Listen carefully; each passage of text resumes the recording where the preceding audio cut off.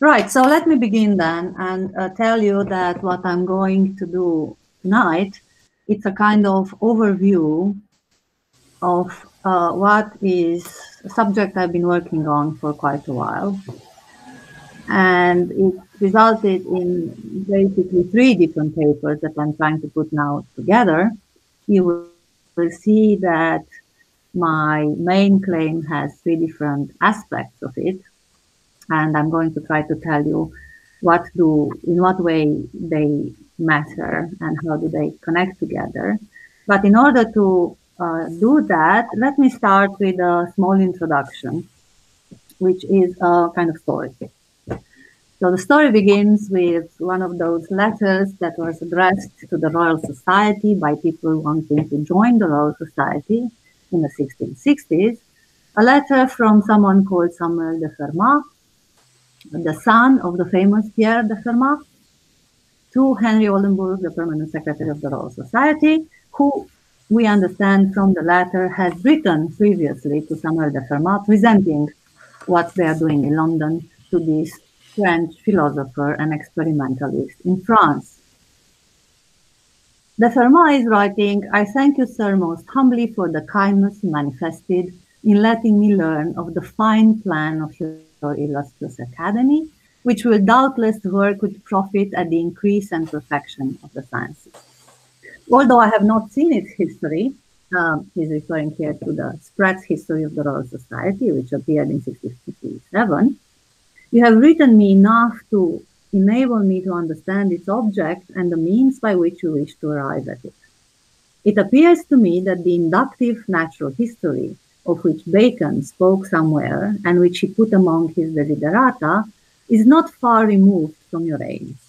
And what he called experientia literata, or the hunt of Pan, the Natio Panis, the letter is in French, but he's quoting it in Latin as well, is not very different from the methods you use to reach that end." So here is this French correspondent of the Royal Society wanting to join the society. And in his introductory letter, he is kind of flaunting his familiarity with Bacon's terminology and somehow connecting the kind of experimental activity he believes the Royal Society is doing with this technical term of Bacon, experientia literata, and this mysterious expression, the hunt of Pan. Samuel de Fermat is himself an experimentalist. He knows his Bacon quite well. And this here is actually a reference, is a quote from one of Bacon's famous works. So the experientia literata, or the hunt of Pan, figures prominently in Bacon's De Augmentis Scientiarum, which appeared in London in 1623. And here you have the so-called sort of interesting French edition published the year immediately after, 1624, and very much read and valued by the scientists, let's say, philosophers, natural philosophers in France. And the reference to experientia literata, or the hunt of Pan, is from book 4 of De Augmentis Scientiarum. Here, it's how it goes. The art of indication has two parts, or so I call it. So it's Bacon is attracting our attention that he's inventing terms here. For the indication either proceeds from one experiment to another, or else from experiments to axioms, which axioms themselves suggest new experiments. The one of these I will term experientia literata, learned or literate experience, the other interpretation of nature, or the new organon. But the former, as I have hinted elsewhere, must hardly be esteemed an art or a part of philosophy, but rather a kind of sagacity. Whence likewise, borrowing the name from the fable, I sometimes call it the hunt of Pan. So experientia literata, or the hunt of Pan, the name borrowed from the fable. And as you can see here, Bacon is kind of compressing in one paragraph all the technical terms of his projects. of his project, the Novum Organum, or the interpretation of nature, all these arts of indication, and this interesting and weird Experientia Literata, or the Hunt of Pan. And he's describing how they relate to each other in the next lines. Nevertheless, as a man, sorry for that, as a man may proceed of his path three ways, he may grope his way for himself in the dark, he may be led by the hand of another without himself seeing anything, or lastly, he might get a light and so direct his steps. In like manner, when a man tries all kinds of experiments without order or method, he's but groping in the dark. But when he uses some direction and order of experimenting, it is as if he were led by the hand. And this is what I meant by learned experience, Experientia Literata. For the light itself, which was the third way, is to be sought from the interpretation of nature or the new organ. So this light metaphor is telling us that mere experience, the empiricism, doing experiments, is a sort of groping in the dark. Light is the new organon, or the interpretation of nature, and the thing we are looking for, the Experientia Literata, is in between these two things. We are in the dark, but we have someone guiding us and leading us by the hand. This problem of indication, the arts of indication, are at the center of Bacon's philosophy. And here you have the title page of the Novum Organum, which has a subtitle, the Indicia Vera de Interpretatione Naturae. So the Novum Organum is also an art of indication. And the whole project of Bacon is finding helps and instruments and indications and organizing these instruments into some form of art, which means techne, practical knowledge, but for Bacon, practical knowledge is always a counterpart of theoretical knowledge. And these are supposed to kind of correct the intellect, direct the distorted mind, and help us on our way to truth. And there are two arts of indication, the literate experience and the Novum Organum. A bit before Samuel de Fermat's letter to Oldenburg in 1640s, someone has translated Bacon's De Augmentis into English. Gilbert Watts, here is the title page of The Advancement and Proficient of Learning, and to help the reader make a sense of what Bacon is really doing, Watts appended to this book a number of how shall we call them? Probably trees, if we think of Petrus Ramus, Ramus trees, or just general schemes of organizing Bacon's questions and problems. And you can see that as part of the logic, these are the divisions of logic. There are 4 intellectual arts. They don't need to concern us. We only deal with these 2 arts, which are the arts of invention, literate experience, and the interpretation of nature. Now you can see them better, and you can see that literate interpretation has a number of things there, and this is the paragraph it refers to. Literate experience, or the Hunt of Pan, Bacon insists on the Hunt of Pan business, treats of the methods of experimenting. The methods of experimenting proceed either by the variation of the experimental setup, or the production, or the translation, or the inversion, or the compulsion, or the application, or the conjunction, or finally the chances of experiment.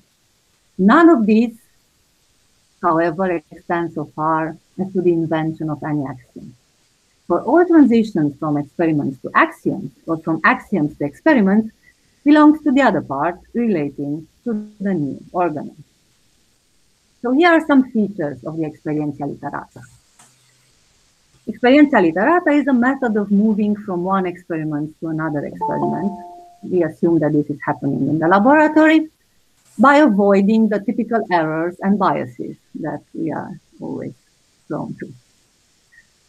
This move, however, is an analogical move, which is done without the interventions of axioms, because as Bacon is saying, there is no inductive generalization involved or no hypothetical with methods. So it's not as if I'm experimenting, I'm inferring a hypothesis, I'm testing the hypothesis. No, apparently I'm just moving from one experiment to another by some form of analogy.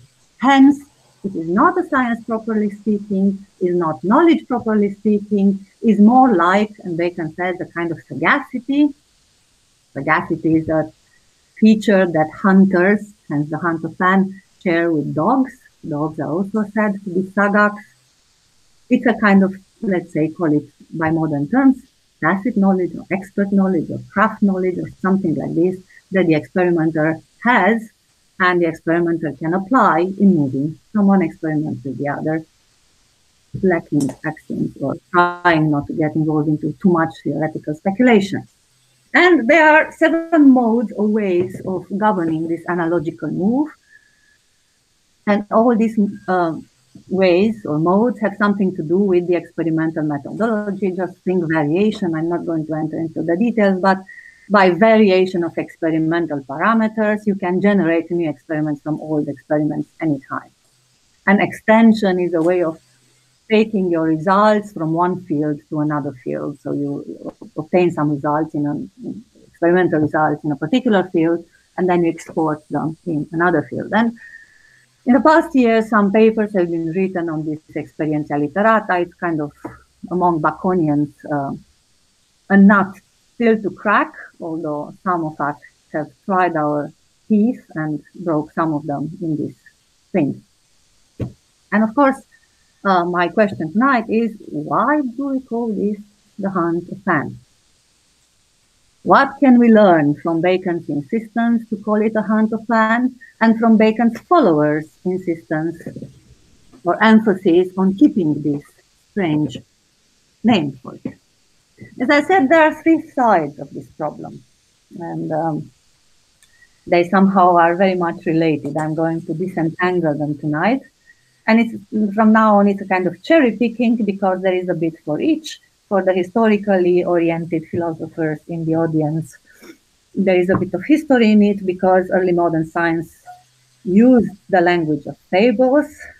So Pan, nature, universe, Pan is a kind of thing that many people have used, you will see. And so it is the idea that there is a similarity or there is a kind of model of knowledge similar with the hunt. And people who are not historically minded or oriented are usually saying this is just a metaphorical way of speaking. And one of my purposes tonight is to show you that it's more than a metaphorical way of speaking, although I never understood what that means.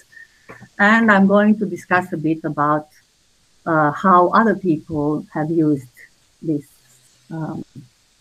allegory of Pan, and in what way Bacon was innovative with respect to them. For those of you who are more philosophically minded, we are in the center of a very deep philosophical problem of talking with sense about discovery. And in a relatively recent history of the scientific revolution, David Wooten claims that the emergence of early modern science is strongly connected with the emergence of a language of discovery, and this happens around Bacon and in many ways in connection with Bacon as well. But there is a more general question that we can ask today about understanding or modeling discovery. And my claim here is that we will see some of the problems that are familiar to the philosopher of science today in Bacon's attempt to describe this art of imitation. And last but not least, probably I won't get into this feature or side of my problem, is the historiographical problem, which relates to the big question how to read early modern texts, what are the missing codes of reading. Maybe we have never understood the text properly because we never understood in what kind of context we should read it. There are missing contexts. And here I have a sort of methodological proposal of how to read text. So let's start with history, which is usually the place where philosophers are going to sleep. The standard story of the scientific revolution still is that somehow early modern philosophy begins with a break with the past. and Descartes and company replace all this allegorical language and the so-called humanist way of reading with something different, maybe something more geometrical. And where examples seem to refute the standard story, they are taken to be a sort of reminiscences of the past, as in the following example, which is from Newton.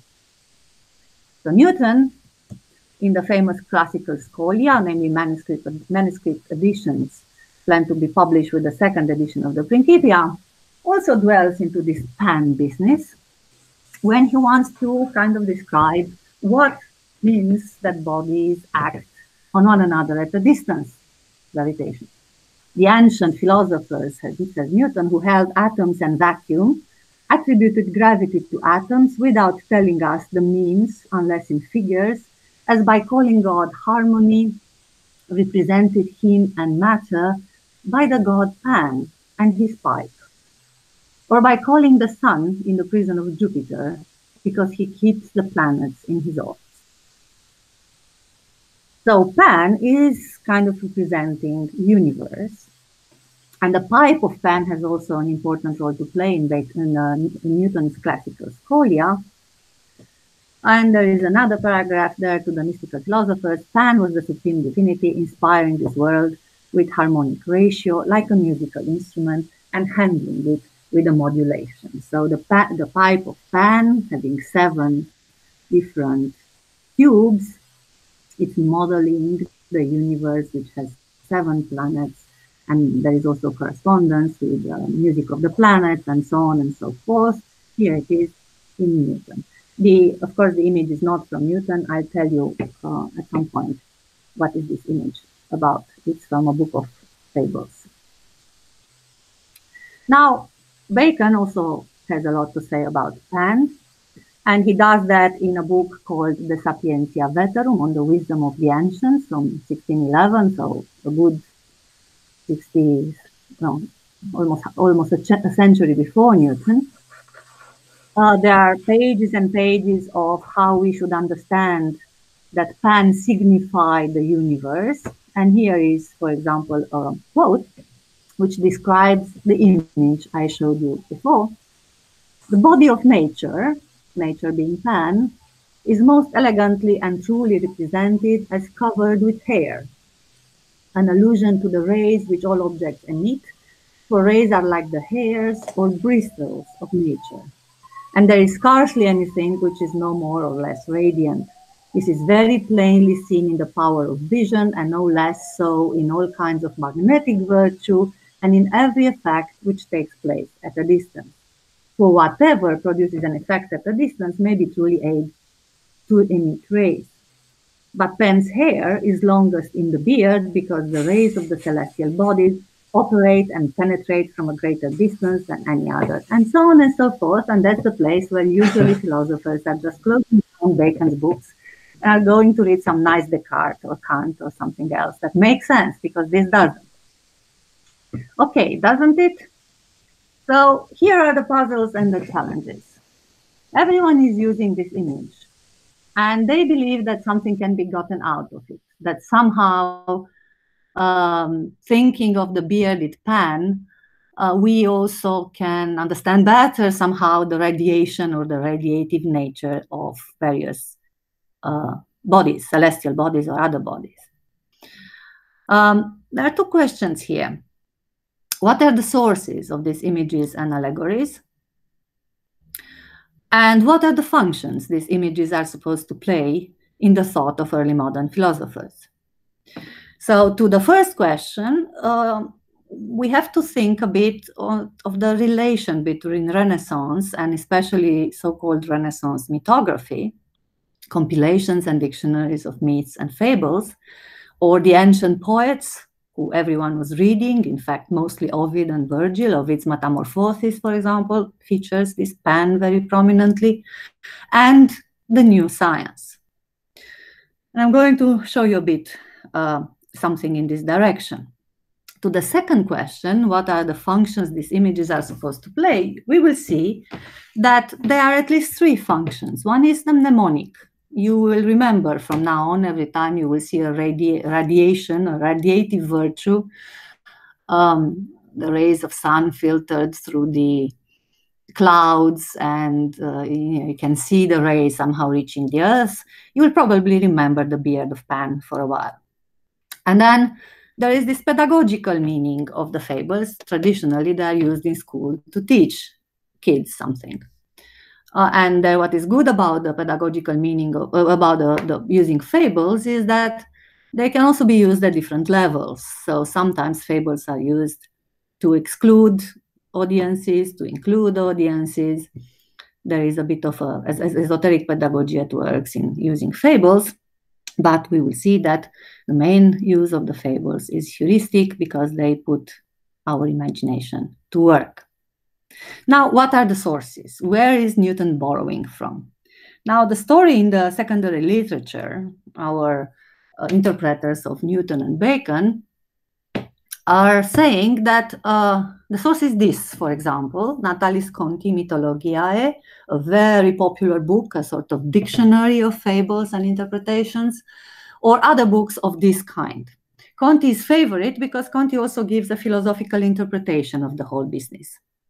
And the philosophical interpretation, first chapter in Conti, is that the poets, fables, the creators of fables themselves, are a sort of disguise for serious philosophy. That our philosophers, that before the philosophers there was this truth which was hidden in some sort of fable kind of clothes. Because someone wanted to stop ordinary men from gaining access to such remarkable subjects, for if the unlettered were to misunderstand them, it would be easy for them to lose their religion. When philosophical reasoning was freed of disguises in later time and a completely straightforward method of philosophizing was thus made known, few men understood that the stories were the ancient dwelling places, so to speak, or philosophy. So stories or fables are the ancient dwelling places of philosophy. That's why we are using fables, according to Conti, because they encode some of the philosophy of the ancients. Now, of course, that and the challenge posing the mythographer is to unearth the true philosophy of the ancients unspoiled by the errors of the later sects, to go to the real Prisca Sapientia, which is disguised in this language of the fables.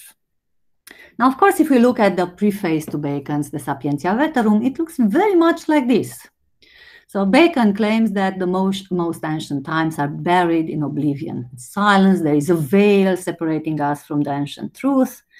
And second paragraph, I do certainly, for my own part, incline to this opinion that beneath no small number of the fables of the ancient poets, there lay from the very beginning a mystery and an allegory. It may be that my reverence for the primitive time carries me too far, but the truth is that in some of these fables, as well as in the very frame and texture of the story, as in the property of the names by which the persons that figure in it are distinguished, I find a conformity and connection with the thing signified so close and so evident that one cannot help believing such a significance to have been designed and meditated from the first and purposely shadowed out. So fables are a production of the oldest ages, coming from Homer and Hesiod, passed down under a poetical form to the later generation of poets. They have a true meaning, and we have to unearth. That's the preface to Bacon's little book. Conti, on the purpose of the fables, it's also kind of similar, we will see with Bacon. Conti says that this is why we have decided that we ought to make a comprehensive classification of the stories of fables. Some reveal the secrets of nature, others reveal the inconstancy of fortune, still others attract us to virtue. So the idea is to look for the real meaning in these three categories: physical, the secrets of nature, moral, and perhaps also theological. So here is the case for mythographers at the origin of the use of these images. I'm kind of not hearing anyone anymore. Are you there? Yes, I am. 20 people are here. Yes, we are. Everyone was very silent, and I suddenly You have my full attention. I kind of found myself alone in the universe. Good, that's all right. Sorry, that's not a good move. So the case for the mythographers, people saying that Bacon and perhaps Newton are borrowing from Conti and the others. Here is another, Cartari, another of these books. So there are similarities of purposes. Both seem to want to unearth the ancient wisdom. And there are similarities of particular forms of allegorical interpretation. Conti mentions most of the images and elements of the emblem of Pan that Bacon is constructing. Pan is the universe. The beard of Pan represents the celestial rays. Pan is red in the face, which represents the celestial fire. And Pan is a hunter, so knowledge is like the venatio. Here you have an emblem. Conti's book initially doesn't have drawings or engravings, but Cartari had, and then later edition of Conti's also had this kind of images to help your mind remember the elements of these allegories. But here is the case against the mythographers, which I'm going to try to substantiate.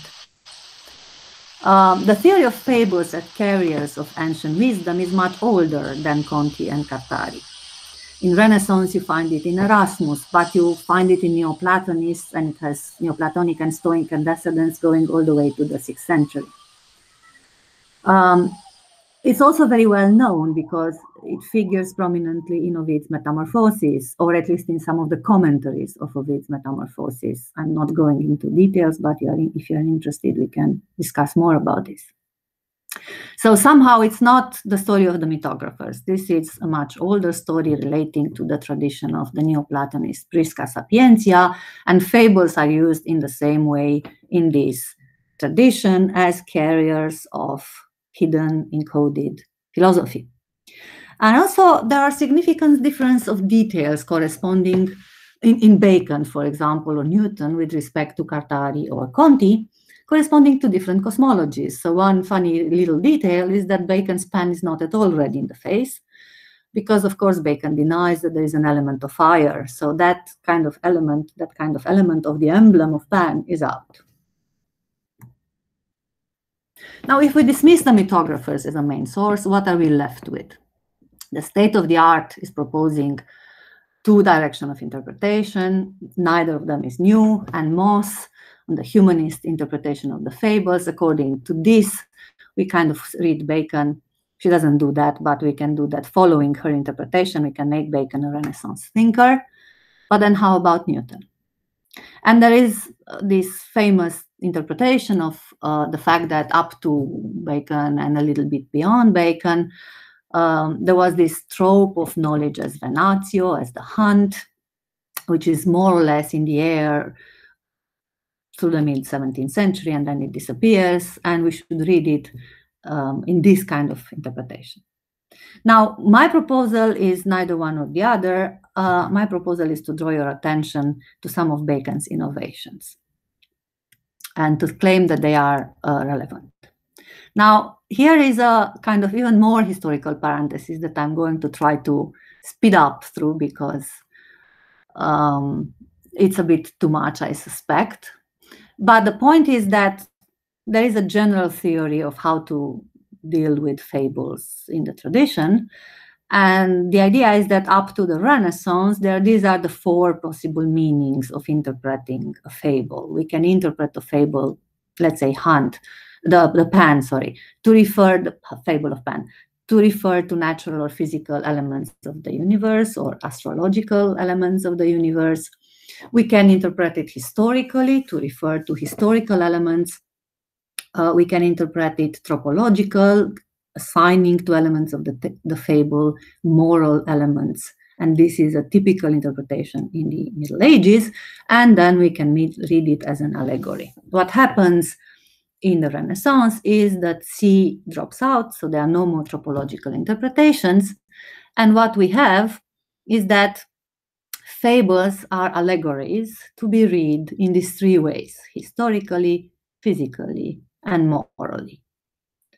So fables are encoded truths, and what we have to extract from fables are historical truths, physical truths, and moral truths. For Could example, you make the slides full size, Dana? Yeah, I'm sorry, yes. For example, the physical interpretation refers to what we saw already. Pan, beard referred to the celestial rays, but the moral interpretation refers to hierarchy of virtue, or the fact that Jupiter is the supreme ruler. And then the historical interpretation doesn't fit here, but other fables do have historical interpretations. Now, my claim is that Bacon's interpretation is not of this kind. He makes one step further in what I'm calling fixing the meaning of the allegory. So, for example, he's getting rid of the historical interpretation of Pan, and potentially also of the moral interpretation of Pan, and he's asking us to focus on the physical interpretation of Pan. Also, Bacon claims in the Sapientia Verum to use fables differently, and here is the quote: "Parables or fables have been used in two ways, and which is strange for contrary purposes, for they serve to disguise and veil the meaning, and they serve also to clear and throw light upon it. To avoid dispute, then, let us give up the former of these uses." That's very funny because it comes after the paragraphs I showed you before, where he seemed to say the same things as Conti or Cartari. And now he is completely diverging from that interpretation, saying, let's assume that they are not basically talking about ancient truth. Fables are a creation of the mind. Let us suppose that these fables were things without any definite purpose, made only for pleasure. So they don't have a hidden philosophical meaning intended from the very beginning, part of the Prisca Sapientia. Still, there remains a latter use. Why not using them this way? No force of wit can deprive us of that. Nor is there any man of ordinary learning that will object to the reception of it as a thing grave and sober and free from all vanity, of prime use to the sciences, and sometimes indispensable. I mean, the employment of parables as a method of teaching, whereby inventions that are new and abstruse find an easier passage into the understanding. Now, it would be interesting to discuss a bit with you, but my way of reading this paragraph is a way of saying, well, here are these interesting emblems, allegories, stories that we all know. For a long time, we believe that they are encoding hidden meanings and the Prisca Sapientia. Let's suppose that they don't. We can still use them as vehicles of teaching. They can be of prime use to the sciences, and they can be sometimes indispensable, because that's the way to teach what I want you to learn. So these are the things that are important here. They are of prime use to the sciences and sometimes indispensable. The employment of parables as a method of teaching in which I'm explaining very complicated things in such a way that they find an easier passage into the understanding. And Bacon's project to do that, it's not actually the Sapientia Veterum, but some later edition in the Augmentis Scientiarum, where he's giving examples of philosophy according to the ancient parables. And here he's rewriting his fable of Pan from the earlier, the Sapientia Veterum. Here we are in the 1623, and Bacon is kind of winding up and knowing that he's going to die soon, and he has to put out as much as possible of his project, and therefore he becomes much more open. And he's rewriting the fable of Pan, and here is where he's describing the hunt of Pan. So Bacon's project of using fables to do philosophy is something I'm calling fixing the meaning and creating an emblem. Creating an emblem, the emblem of Pan, is done through assembling elements of the ancient fables, stories that we all know. We all know, you came to this talk knowing that Pan is half goat and half man and has a beard and whatever. So we still know some of these elements today. Even more, they were very well known to every educated reader in Bacon's time. What does it mean, fixing the meaning? Well, you already saw that interpreting fables was kind of becoming more and more restrained to the allegorical sense, which had three different ways of dealing with it: physical and moral and historical. I'm saying that you can do this even more by creating a set of stable and distinctive characteristics of the emblem of Pan and attributing them a precise, although not univocal, meaning, with precisely mnemonic and heuristic functions. So I can impart on your minds that the beard, the long beard of Pan, represent the celestial, the rays of the celestial objects, the fact that there are ways in which the sun, the moon, and the stars are acting at a distance through various kinds of virtue, which have a long range of action. One can still interpret this, because I didn't tell you what kind of action or how many kinds of actions or anything, so there is still room for interpretation, but the set of meanings is more or less given.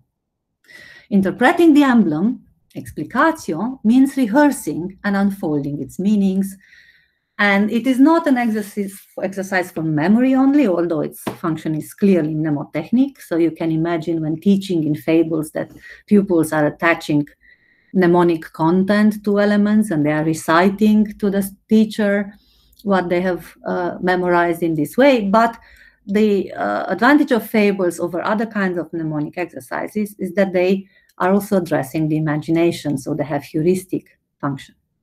Now, the emblem of Pan is what we have discussed so far, but how about the emblem of the hunt of Pan and the art of discovery? Because the hunt of Pan is something else. So the hunt of Pan, and here we go into the philosophical issues. Is there an art of discovery? The hunt of Pan refers to a particular episode where Pan, while hunting, discovered the hidden goddess Ceres, who went in hiding, and this created dramatic effects on the earth. All the other gods were looking for Ceres, and no one could find her. Pan was not necessarily looking for her, but he was a skilled hunter looking for prey. Now, Ceres is the goddess of plenty, so discovering the goddess of plenty is taken to mean the discovery of many arts, crafts, and sciences. So the skilled hunter looking for arts and sciences found the very fountain of the arts and sciences. Okay, that's the story. There is a sort of craft knowledge and tacit knowledge involved in the experientia literata. So what this fable of Pan, of the hunt of Pan, is telling us is exactly this, that practicing the art or discovering the art of indication involves craft knowledge and tacit knowledge, and somehow the discoverer, the experimenter, seems to discover things by accident, by intuition, in a flash of inspiration. Well, that's similar with how Pan discovered Ceres. Can we spell out this tacit knowledge in an art? An art that others can follow? That's the challenge that Bacon is putting on the table. And he has a lot of philosophical precursors. One of them is Plato. So in a passage of Euthydemus, we find this very interesting and very similar idea about the tacit aspects of hunting. So no part of actual hunting, says Socrates, covers more than the province of chasing and overcoming. And when they have overcome the creature they are chasing, they are unable to use it. The huntsman or the fisherman hand it over to the caterers. And so it is too with the geometers, astronomers, and calculators. For these are also hunters in the way, since they are not in each case diagram makers, but discoverers of the realities of things. So geometers are discoverers of the realities of things, but somehow they cannot use their discovery. And so, not knowing how to use their prey, but only to hunt, I take it, they hand it over their discoveries to the dialecticians to use it properly. Now, I don't know what to say about this passage, apart from the fact that when I discovered it, I thought that I'm reading Bacon here. So you have this art of hunting, which is similar with an art of discovery, which contains a lot of tacit knowledge involved in it, a lot of craft knowledge, so much craft knowledge that actually at the end of discovering a thing about nature, the craftsman doesn't quite know how to use it. So he needs the philosopher to come in and tell him what to do. Bacon would say, you need the interpretation of nature to tell you what to do with what you have discovered. In the dialogue of Plato, the search is for that kingly art, which itself shall know how to use it, what is acquired either in making or in chasing. And there are other references in Plato. The best is in Philebus, where the Prometheus fable refers to the acquisition of dialectics. Again, the discovery is more like a theft. The hunt looks accidental, but it's in fact due to skill and craft. So what does it mean, like a hunt? Well, one thing that is important is that for Bacon, Pan is not the only hunter. In a paragraph from the same passage in the Augmentis Scientiarum, he's saying that every natural action, every motion and process of nature is nothing else than a hunt. For the sciences and arts, hunt after their works. Human counsel, hunt after their ends. And all things in nature hunt after their food, which is like hunting for prey, or after their pleasures, which is like hunting for recreation. So hunting, the hunt, is a universal process of nature, which appears at every level in various motions and processes.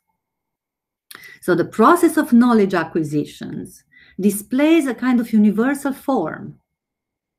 And the form is a form of intentionality and directionality. So this form of hunt has a kind of intention and directionality, which can be recognized in particular motions and processes of nature. And this is when Bacon says that the investigator of nature has to imitate nature and works with it. And this is why skill and craft knowledge for Bacon do not really lead to accidental discovery.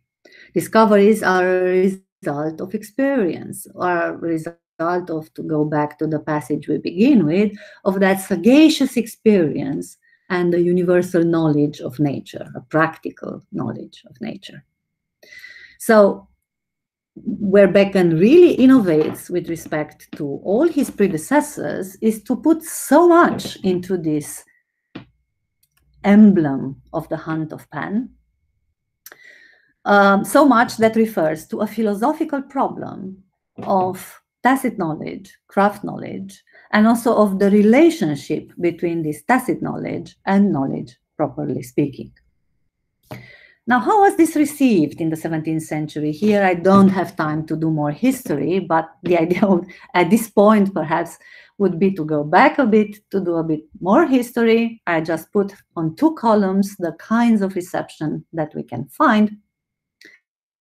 And one interesting reception, which was totally unknown to me, but surprisingly not only to me, but to other people as well, is that there is a particular reception of Bacon in the 17th century as a mythographer on his own right, as a creator of emblems. And the Pan that I've been showing you now and then is from this book, Jean Baudouin, Recueil d'Emblems Divers, published in 1638 in Paris, which begins with Bacon has put me to work on this art of emblem. And at the emblem of Pan, he's transcribing basically what Bacon said.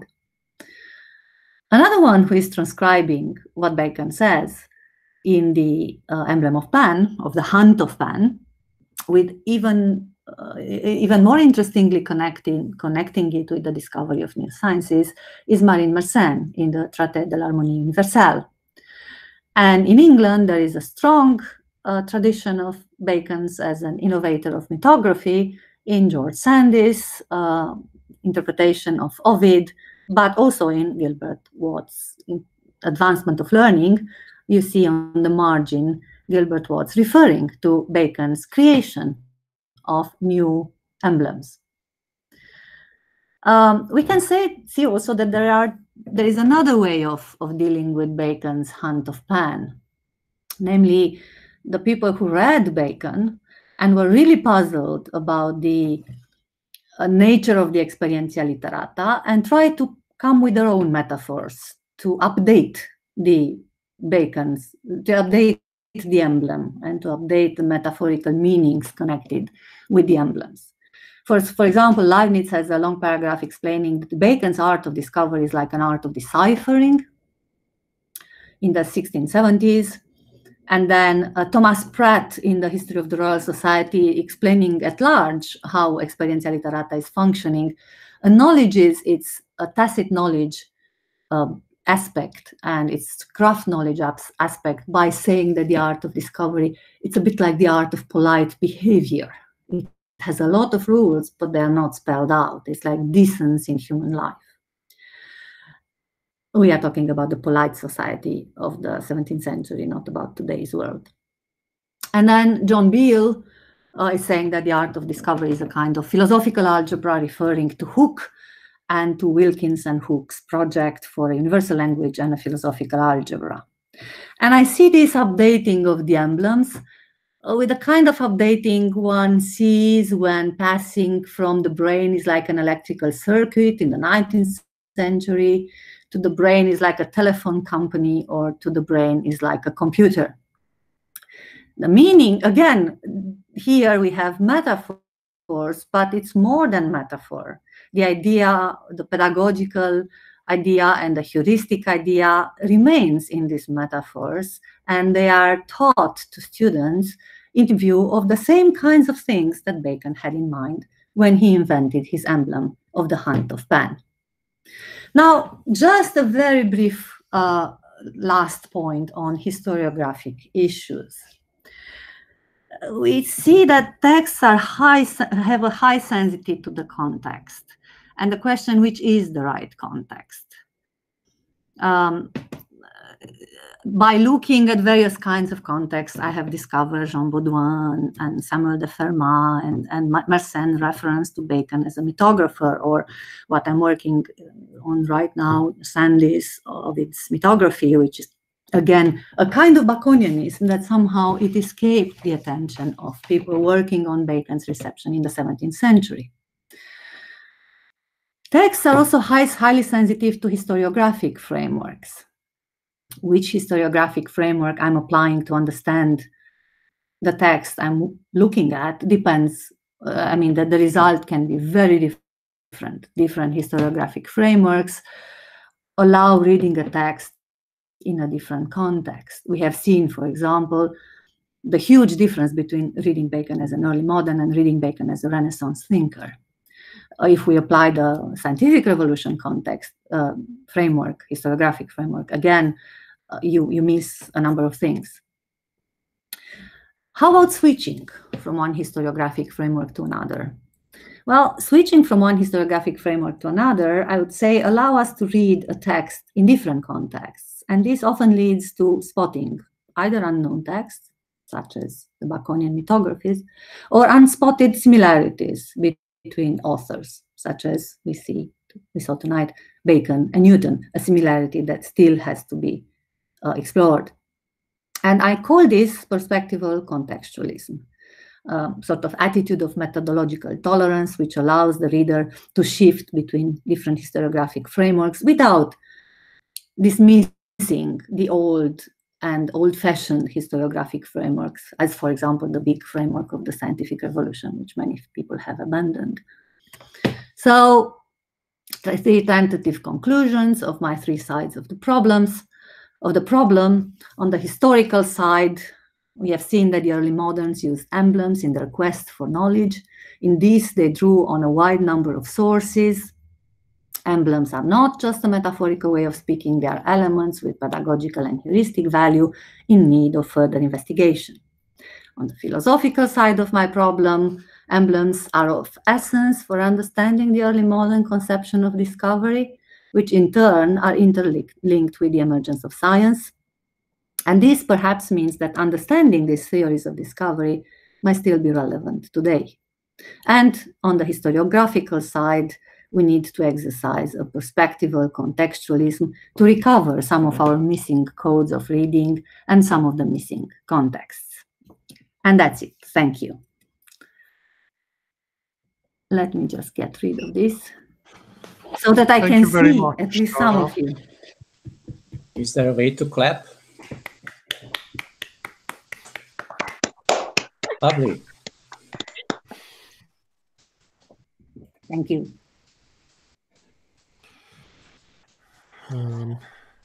So we are not going to take a break, I think. We move to questions now. And you can just write a comment or start asking a question. It's your choice.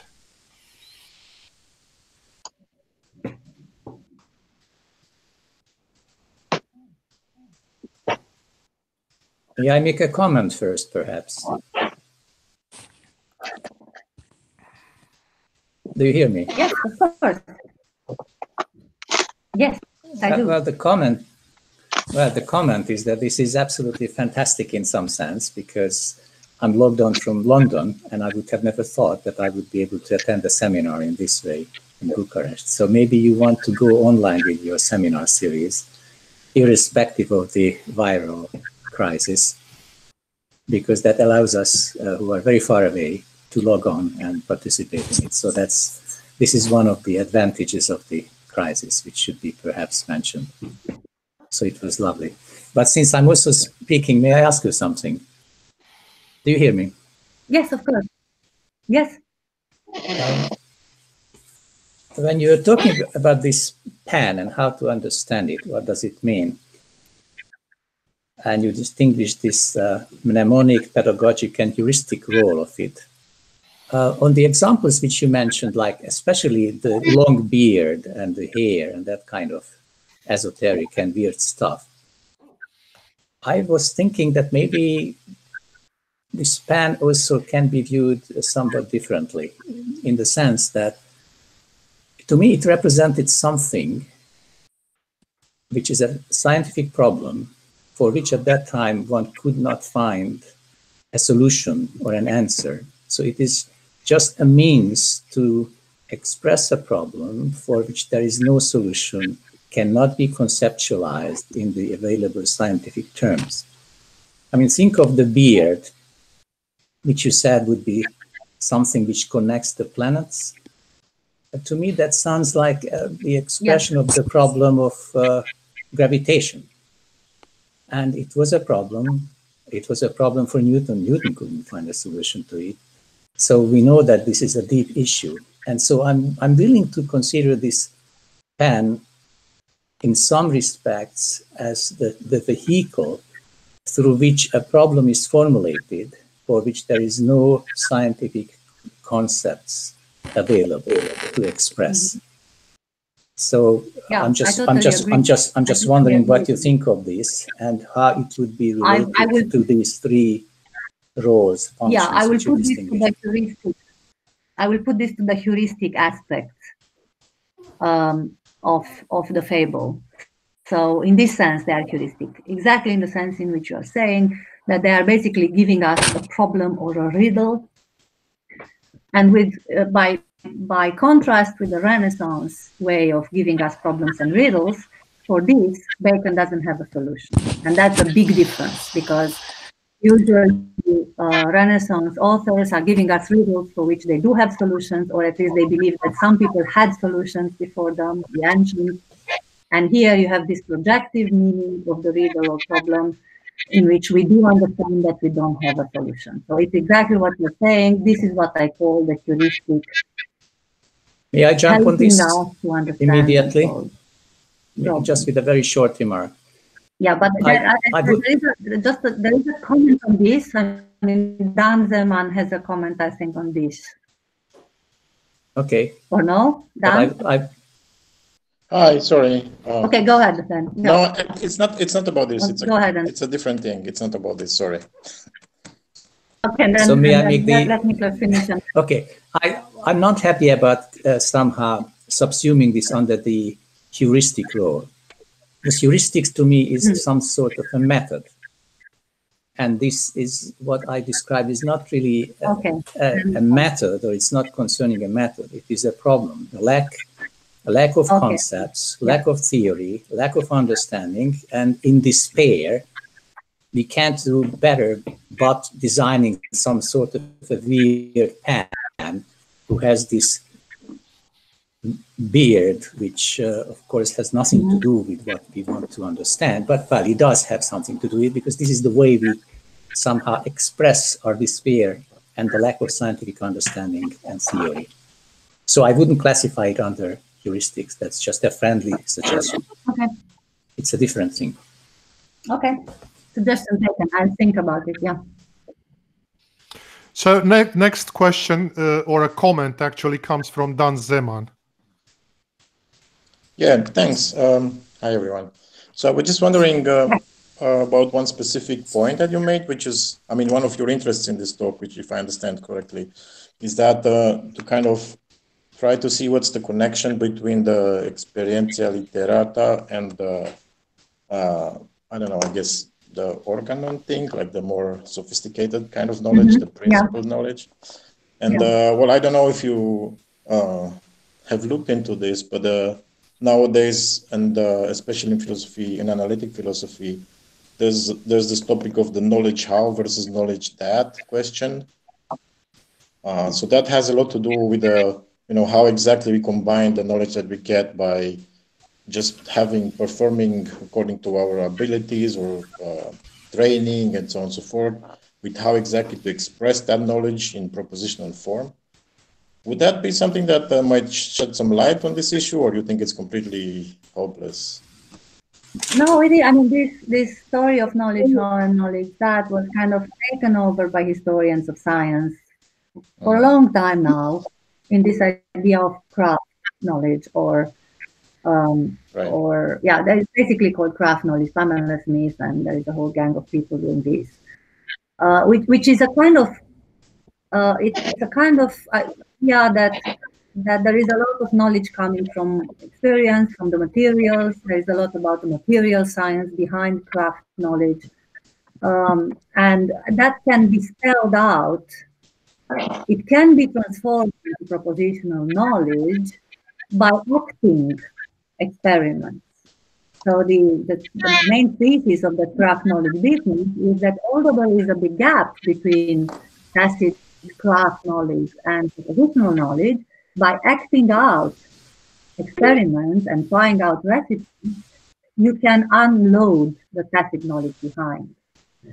Now, I think that Bacon is very relevant in this, because he sees the experientia literata and organum as two sides of a kind of process, of a kind of, I don't know, I'm reluctant to say two sides of a coin, because the sides of a coin are complementary. They are helping somehow each other. Right. And that relates also with the idea that somehow, so what I'm saying is that Bacon recognized that there are two kinds of knowledge there, but was constantly trying to show that this knowledge are part of the same thing, and was trying to find ways to put them together. So ideally for Bacon, a science, a properly developed science, we don't have properly developed science according to his schema, a science will have both theoretical propositional knowledge, principles, syllogistic organization coming from principles to the last truth, and at every step, practical outcome and results. Okay.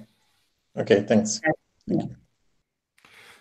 Okay, so the next question comes from Doina Cristina Rusu. Yes, thank you very much. And thank you, Hi, Dana. Doina. Hello from the Netherlands, everyone. Thank you for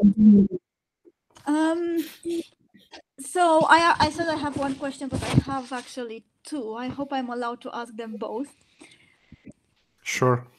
Thanks. And so a tiny brief comment before that. So I had the impression that you were talking about all the levels you explained in the beginning, so the more methodological, historical, and maybe it would be useful to make it a bit clear when you're talking about what. Because sometimes I wasn't sure if you are referring to the methodological part or to the physical content of the fable. So if you're planning to write the paper, maybe this is something you could think about, but this is just the time. So first question, when you talked about functions, you mentioned a few times images, emblems, and as we know, Bacon is so much against the use of images in science. So I was wondering, how are these two things staying together? Whether we can use images at a certain level, but maybe not at another one, because the very critical approach to images is in the Novum Organum.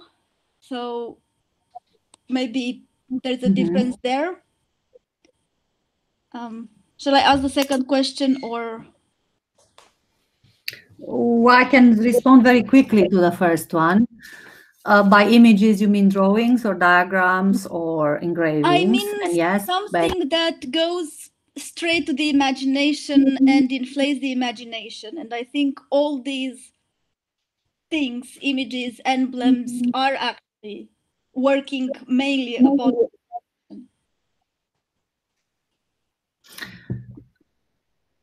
Right. I would say that Bacon is not at all against working upon imagination with emblems. It's actually what he's doing. That's how you do when you teach. When you teach, I have first to catch your imagination. And from the imagination, the image that I'm creating goes into your memory and it's stored there. And if I'm continuing the teaching, the pupil has to kind of rehearse and produce produce the content of the memory. These are the first stages of teaching. And knowledge begins once you understand that this is just the basis for something else, and you understand how to use these things yourself. So this is one of the main uses of the emblems. The second is this, what I called heuristic, and to this I add what Miklos called the problem, the open-ended. So my surmise why Bacon is eliminating engraving and drawings from why he's not putting there a pan on his page is that those do not have open-ended questions at the end. So he's creating emblems with words to leave all the time an open-ended question, problem, something that I'm going to think of. So I'm not only remembering now and forever that Pan's beard represents celestial rays, but I'm going to ask, okay, in what way is the beard representing the celestial rays? Are these rays magnetic? Are these rays gravitational? What the hell is that? Okay, so he's sending me thinking with this. Okay, so images would be not open-ending and okay. I like this. And the second question was actually related to this open-ending thing and what you said about the metaphor of hunting, because in the examples you gave, it sounded very teleological, very much focused on the end. And we know Bacon doesn't really like this final causes idea. And how do these stay together with the open ending? So what are we hunting? We are so there is a kind of teleology in the fact that, as you know, Bacon seems to strongly believe that my mind cannot not think. Mm-hmm. The intellect is forever unquiet, so I'm thinking by default. And this is a way, this is similar with the hunting for prey or the lion hunting for a rabbit. There is a teleology in the process of knowledge, but the process of knowledge is distorted. So I have to fix it. But the teleology is there. It's just that the end point is not really spelled out. I'm hunting a bit blindly because my mind is distorted. I'm getting all sorts of conflicting informations. So all I know is that I'm striving to knowledge, and there is a tendency to strive to knowledge, but it's a bit like groping in the dark. Mm-hmm. Okay. Thank you. Right, so if we move to the next person on our list, we have Andrei Marashoiu.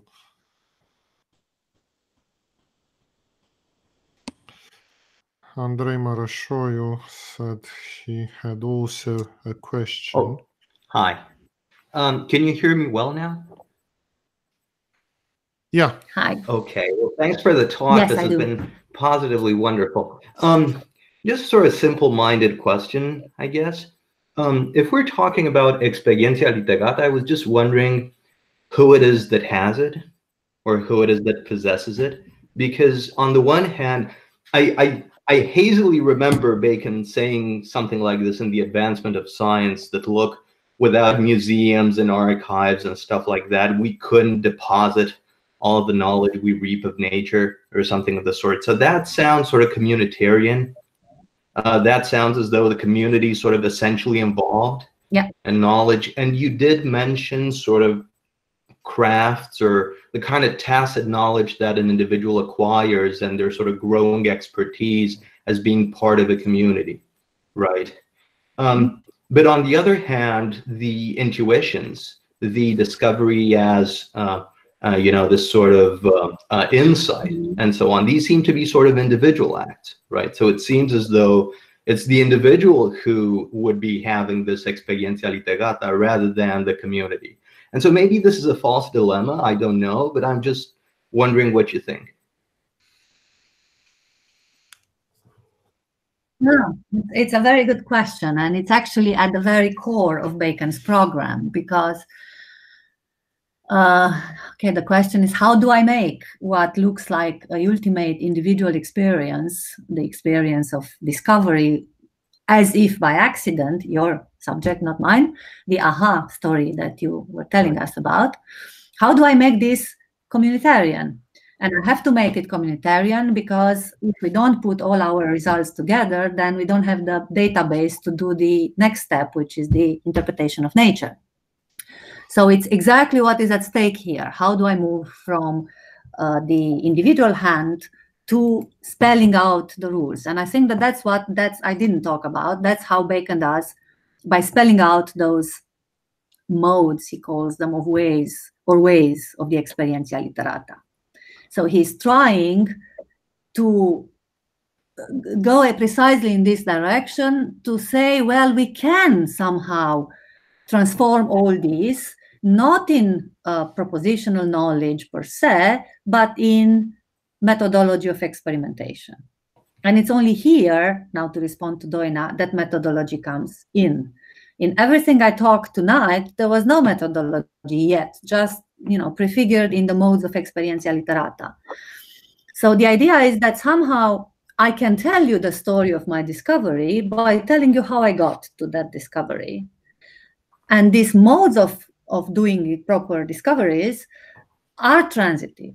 They can be replicated. They also do something else which I didn't discuss today, which is Bacon's idea that, well, in a way, analogical thinking is the worst thing when we can apply. I mean, analogy is the very root of our errors. Is there a way to discipline the analogy? And the answer is yes, through correct methodologies.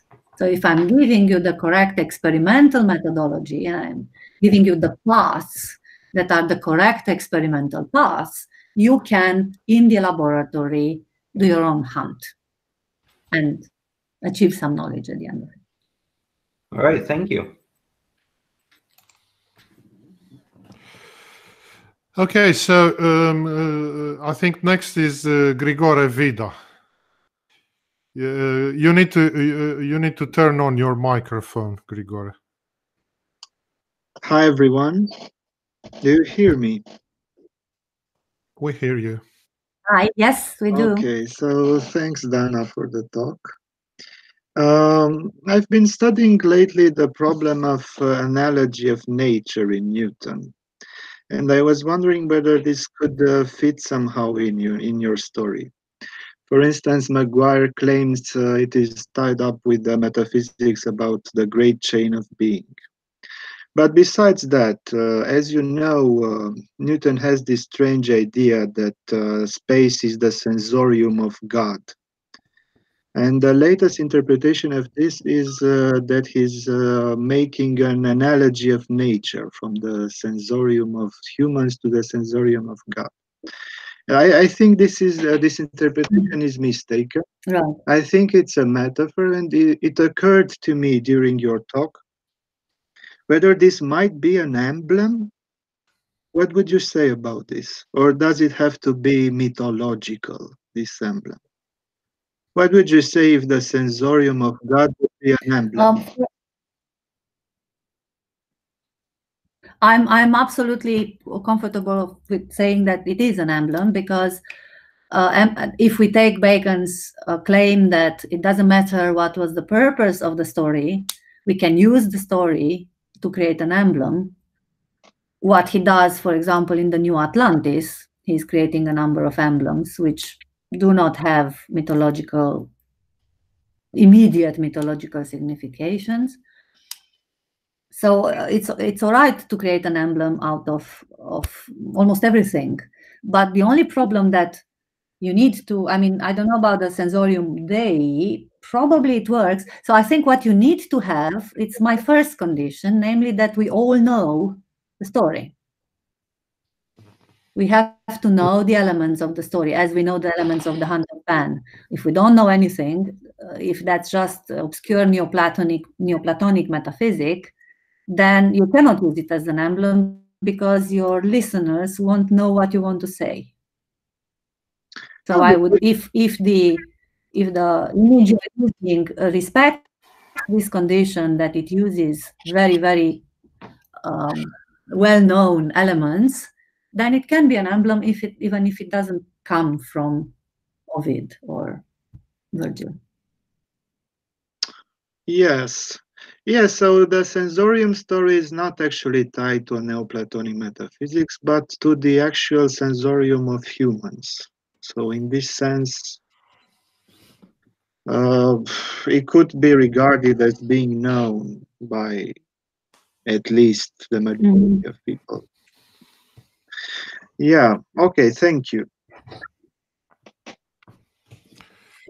Okay, thank you. Right. Next, we have a question or more questions, I don't know, from Dr. Pruna Bretonnet. Hi, everybody. I'm sorry, my camera is not working for some reason, but do you hear me? We do hear you. Yes, we do. Then I wanted to go back to the first or the second slide, where Bacon says something about being led by the hand. I was struck by that image. Could you elaborate a bit, because it seems to be something rather passive? But the context, if I remember well, was not completely supporting the image, or to my mind. So that's a famous image of how you can find your way in the labyrinth of nature. And there are three ways. Actually, too, sometimes. There are three ways in which you can go through the labyrinth of nature. One is blindly, and that's the way of the empiric. And Bacon is very much against the ways of the empiric, who is blindly experimenting and going through the labyrinth of nature. And the ideal way of going through the labyrinth of nature is that someone is turning on the light, and that is the light of the axioms that you find in the interpretation of nature, which is in the Novum Organum, if the Novum Organum would have been finished. But as we know, the Novum Organum was never finished. It was far from finished, and Bacon doesn't have interpretation of nature. So the best thing he has in between these two extremes is the Experientia Literata, which, however, it's not a kind, so the image of being led by the hand in the dark, it's also going in the direction, actually, thank you, that goes in the direction of Andrei's question. That's another intersubjective element of discovery, that somehow, although I'm doing experiments and I'm hunting and whatever, I'm doing this with help, with some help. For example, some Bacon's help in spelling out the rules of experimenting, the ways of experimenting, or the help that I got when I learned the methodology of experimentation in the laboratory. All this is being led by the hand. I'm not doing on my own. I'm applying, or I'm following the guidance of previous experimenters. In this way, it is being led by the hand. But that's of course, that's a Stoic image. Philosophy is, for Stoics, for Seneca, doing philosophy, it's a kind of being led by the hand of another. I cannot do it on my own. I'm never alone. I need a friend, I need a philosopher, I need a master, I need someone. This is very interesting, because later on in the 18th century, Bacon will be used especially sometimes to highlight the fact that the philosopher has to walk alone, has to see through his own eyes and not be led by the hand. So it will be really turned, yes, the other way around. Yes, I know, and that's worse in the 19th century, and Bacon becomes the lonely philosopher. That's a fabrication of the probably late 18th century, beginning of the 19th century. When people have ceased reading the Augmentis and natural histories, and they were focusing solely on book one of the Novum Organum and half of the book two. Okay, thank you. Thank you. I'm waiting for either a message or someone who wants to ask a question to directly turn on the microphone and speak.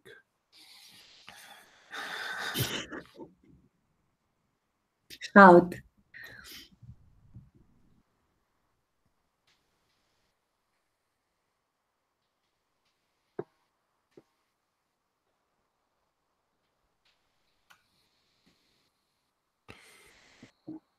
But Looks I have perceived you.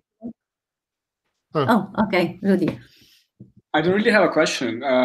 It was very interesting talk, and thank you for that. Also for breaking this otherwise quite monotonous days. I have to say, I found the unexpected analogies, and now that I think about that, kind of to be expected analogies with the characterization of the method of discovery in Gaston D's logic, in the fourth part of the logic, when he talks about method. And he characterizes the method as a process of hunting. So actually, I just sent you an email asking you if you have any written version of this paper I can quote in a paper I'm writing. But please do. That's fantastic. Yeah, thank you. Then we should talk. I should read the passages, and then we should discuss more about it. Perfect. I send you passages in question then. Okay. Thank you. Thank you, Rudy.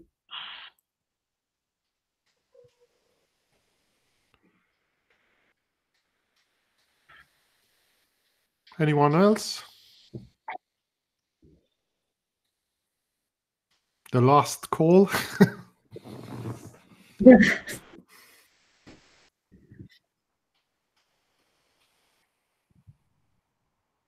if not, then thank you very much, Dana, for your talk tonight. Thank you. And thank you all for coming, for being present. And I don't know what our plans are for our next meeting, for our next seminar. Is it going to be next Wednesday? Do we have an invite? Yes, well, I don't see Andreas here. Andreas Blanco.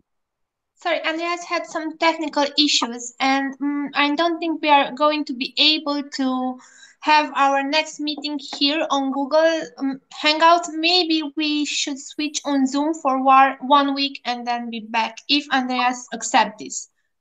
All right. So we have Andreas. Check your emails, Dana. All right, I will. So we have Andreas next week. The question is how, under what form? Yes. Good, excellent. So that's we have next week Andreas Blanco on common notions in 17th century. Okay. Okay. All right, we will do a list. I see some people wanting to join for future talks. We do a list and let us know, and we put everyone on the list. I mean, everyone who wants on the list for future seminars.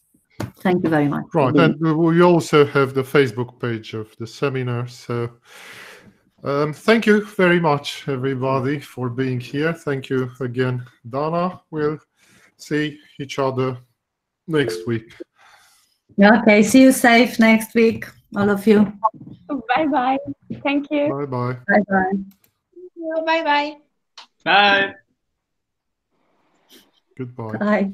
Bye. Bye. Goodbye, Andrei.